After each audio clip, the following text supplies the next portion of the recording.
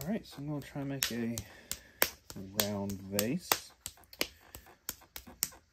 This is clay that I dig by hand on our family's farm where I grew up. I'll cone it up to get some of that gray clay a little bit better mixed in here. Inside hand just a little bit higher than the outside hand. Pulling it up and in here at the top. Just keeping that kind of level. So I'm going to slip on the outside in hopes of keeping this thing from flopping on me. I'll also start to give it its round shape. Always have to be aware with my wild clay. It doesn't have quite the plasticity and working properties of commercially produced clay.